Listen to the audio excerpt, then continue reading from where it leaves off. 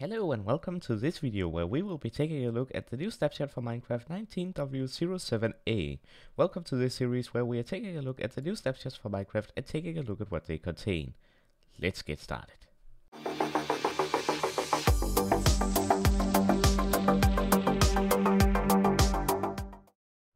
Alright, so this update is pretty big in my opinion, because they have added a new mob to the snapshot, or to 1.14, and that is,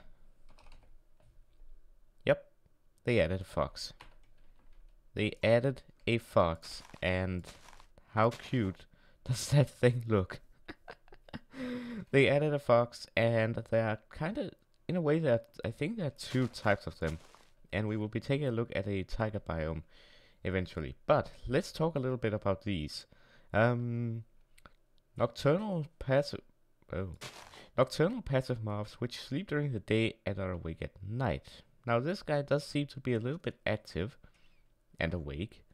So I don't know if he will go to sleep now. I don't know. We'll have to see. It drops nothing when it's killed, and it will run from the player. So if I just step back a little and we'll observe him from a distance. They're about as fast as ocelots, and I agree on that. They seem pretty fast, which is pretty cool. They can be bred with sweet berries, which was added in a previous snapshot. These guys right here, which you can also plant. Pretty cool. Still haven't changed the sounds, huh? The baby born will trust the player and not run away, so that is pretty awesome. They can spawn with items in their mouth, like wheat and leather. That's cool. Will pick up dropped items with their mouth and drop them if they find food instead. So, if we just take a... what should we take? What happens if we throw some raw cotton to this guy? I want to see what happens. If anything happens. If they will pick it up on their own. Nope. Doesn't seem like it. Let's take some leather, just because it says they sometimes will spawn with leather. Maybe they will pick them up. Let's throw it right there. Oh, it picked it up. It's walking around with the leather in its mouth. That's so cool. Does it look sweet? I love these. May spawn. The wiki says here, may spawn wandering around villages at night, but it's also tagged with more information needed, so I don't know about that. They hunt chickens and rabbits, so you know what. Let's spawn a chicken and let's see what happens. Maybe it needs to be a little closer. Oh, wow, okay. Oh, okay. Oh, did you hear that?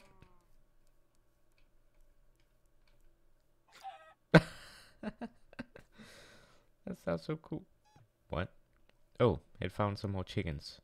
That jump though. Oh, it has... oh, it's eating, I think. Oh, wait a second. Did it just stay here and wiggle its butt for attack like cats do? I think it did. Either that or it was eating the chicken. Whoa, okay, it just ate. Now it ate. Wow, these guys, I really love these guys. They're very detailed, I think. Wow. I can sit or watch this guy all day. Oh. I wish they would add this much detail to like cats and stuff. And the other animals as well. Maybe it's coming, I don't know. Let's continue. They jump very high, as we can see, and can jump into fenced-in areas to hunt chickens. Oh, it's eating now. Ah, cool. So that's something you have to keep in mind. You might have to, if you have foxes in the area, you might need to up your fencing a little bit, because yeah, these guys can jump. They are attacked by wild wolves, but apparently it says but run faster, so I'm assuming that the foxes run faster. They can curl up in a ball to sleep, that's cool. A white variant spawns a snowy taiga, so that is a biome I really want to spawn in, so I'm gonna go there and we're gonna see if we can find ourselves a fox. Stay tuned. Alright, I think I have a little bit more information about the fox. Foxes will spawn in taiga, snowy taiga biomes, and sometimes in taiga villages, in groups of 1 to 3. When spawned in a snowy biome, foxes will be white in color. But it doesn't say any other biomes than that, except for...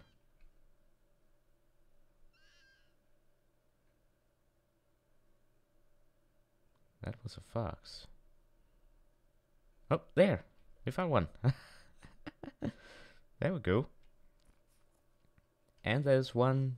I think that's a baby one. Is that a baby one? I think that's a baby one. Oh, they're cute. Let's switch it to day, so we can see them a bit better.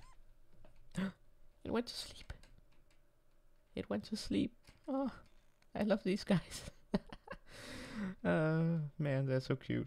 But it says when spawned in soil biome, foxes will be white in color, as you can see there. Now there are some specific items that have a specific percentage chance to automatically be in a fox's mouth when they spawn. There's a 8.5% chance of these items: egg, emerald, feather, leather, rabbit hide, rabbit's foot, wheat, and cooked pork chop. So those are the items you can find, or could potentially find. Sounds like it's snoring. Alright then.